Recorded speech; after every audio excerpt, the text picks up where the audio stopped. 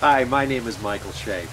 We just received another question about the therapeutic relationship in biodynamic practice, and I'd like to say that if you've been looking at these videos and you've been seeing how I've been answering some of these questions, you've already begun to find out that there's some significant differences between the biodynamic practice as I teach it and Valerie Gora teaches it in my training community here, and all the other schools of craniosacral therapy.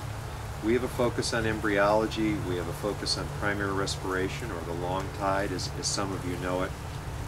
We have a focus on stillness, and we also have a considerable focus on the therapeutic relationship. Now, I know a lot of you out there have learned a lot, you have a lot of experience in doing manual therapy or some form of body work or craniosacral therapy with your clients.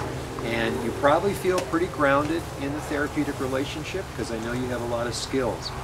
But we have also added some different skills based on what's called the new science. The new science areas called social neuroscience, in which the therapeutic relationship between an adult and an adult has been called a precise similarity to the infant-mother relationship. Now that's an amazing statement to make. Because if you look at how an infant's brain grows and develops, it grows and develops in relationship to the mother's brain. And the researchers are now saying that the adult-adult relationship is similar. So we have to begin to understand and begin to realize that when two adults get together in a therapeutic relationship, that both of their nervous systems are merging. And as a matter of fact, both of their cardiovascular systems are merging. So what we tend to do, what we tend to focus on in biodynamic practice is the way in which we can actually sense the therapeutic relationship occurring on a moment-to-moment basis with the heart and the vascular system. The autonomic nervous systems of both the client and the therapist, they get hooked up, they get connected. And the way we feel that is to drop our awareness down into our body and especially into our heart.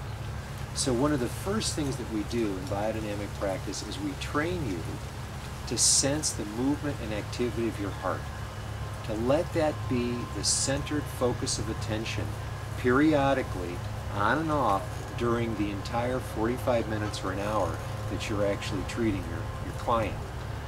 This will then allow you to expand into a three-dimensional awareness of your entire cardiovascular system. And that way, it creates what the researchers call a resonance with the client. So the client then begins to resonate with your central nervous system and with your cardiovascular system. So that's basically the meaning of that, where they can begin to down-regulate their brain, they can begin to down-regulate their heart and vascular system by the mere fact that you're paying attention through what is called interoceptive awareness, or cardioception is the current word. You're simply listening to your heart, but you're listening to the movement and the activity of your heart. It's a very, very simple thing to do in practice.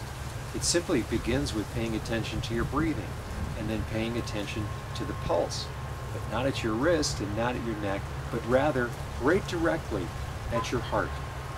So that's the question for today, and as we go along, we've got this column called Ask Mike, and we'll answer these questions as they come in. Thank you.